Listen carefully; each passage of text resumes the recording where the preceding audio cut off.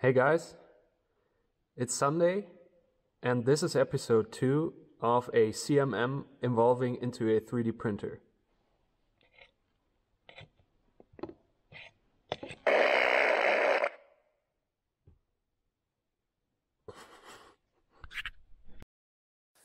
Da da da da da da da da da da da da. Before we can move on to fitting something new is to, well, rip everything off that has been put on this machine so far. So, enjoy this. So, first of all, I'm really grateful on all your ideas you posted below my last video. And we'll definitely go into detail even more on this. But the first thing I figured out for myself is that anyways, we're gonna use the ways of the machine like they're supposed to be. So it's gonna be a 3-axis Cartesian coordinate system no matter what. This is my decision from that point on. So before we get into any detail on what setup we use, what it should be doing at the end, we're gonna focus on making that at least 3-axis thing going. So my first decision is that I don't want to be chasing nanometers with this project. I mean, it would definitely be possible, but we want a reliable and easy to prototype base. So that means I have to get all the axes working and get the controller hooked up and stuff like that. So if we choose to build it 100% right away, we're gonna end up using a month of work and basically be not really open for changes or really fast adapting new projects on it. So the proper base I'm imagining is to build some sort of a low budget solution, but I think for what we are planning, this is going to be more than adequate because you know, the geometrical alignment and relation to the axis and such are close to perfect. You saw the pictures of the micron indicator not even moving a bit. So any error we introduce is gonna be a direct derivative of the components we use. My plan is to use standard rolled ball screws and combine them with some JMC integrated servos. As a brain, we'll ditch the PLC for now and use a pretty cheap Arduino-based solution. And I'm really curious to see what type of precision we can reach with these components. But I'll definitely get the ceramic gauge blocks out to measure that. I guess we have the perfect base for doing so. So also I'm deciding on if I want to add up all the budget numbers and maybe give you the opportunity to rebuild all of this, because I don't think it's some kind of sorcery that is going on. You can do this with a minimal budget, I guess. All you have to do is invest time. And that's what I'm trying to show you, that even with a low budget but a good plan, you can get really good results. This is where we're at. We've made pretty good progress on CAD drawings and such, so I guess the machine is completely set up in CAD system. The last day I was just busy getting all the axes constructed to the point where I'm happy with it. So I'm quite happy with the placement of the ball screws and the servos on the Z and X axis.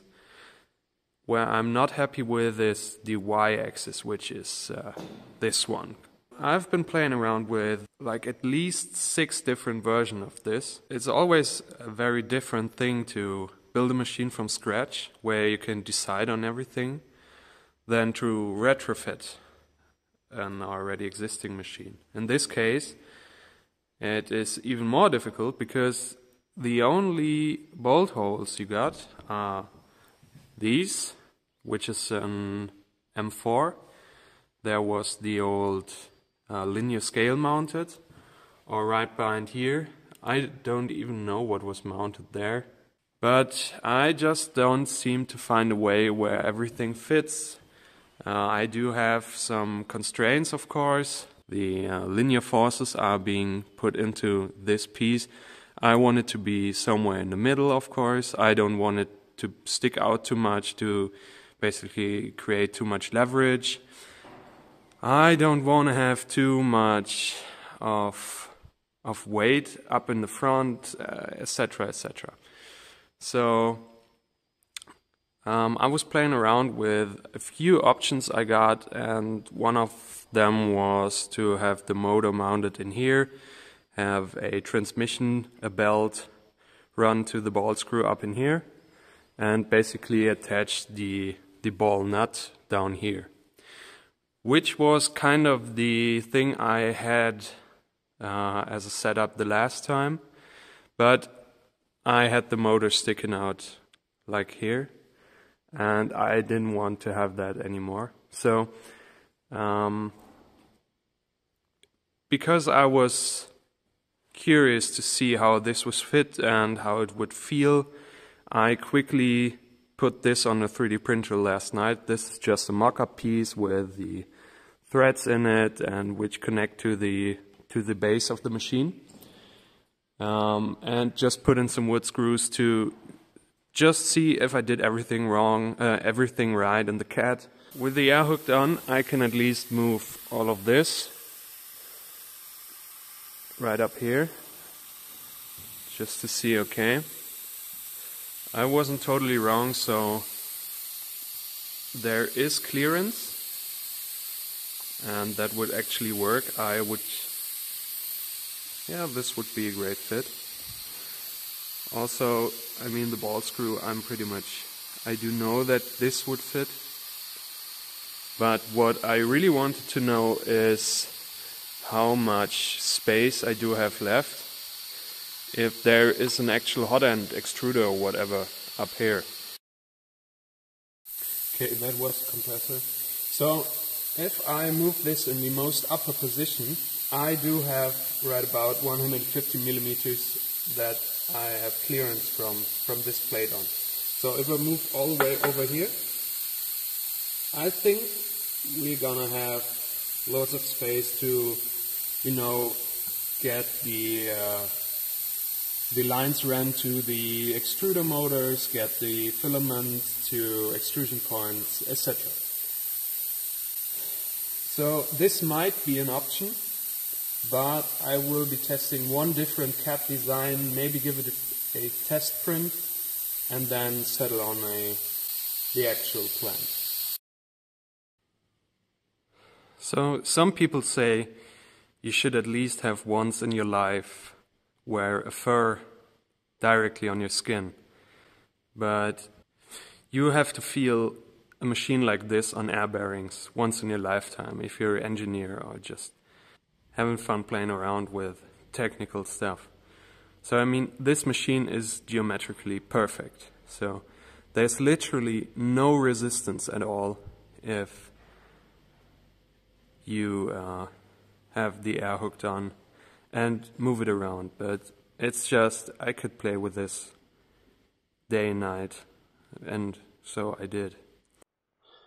So I'm gonna give you a small insight on what I did actually plan in CAD. Everything is like 90% finished in terms of the axis movement. I did order all the materials and they should be here start of next week. This is Sunday the 13th, by the way. So I guess I can really start to assemble everything and put stuff together on like Tuesday. What I'm trying is to basically have this video uploaded today, Sunday, and I will try to have the 3-axis setup running by next Sunday, or to be more precise, have a video on that up on next Sunday. The Sunday after that, I want to have this machine actually printing. So I can't promise to deliver that, but I try my very best. If you want to stay updated, leave a like, consider subscribing.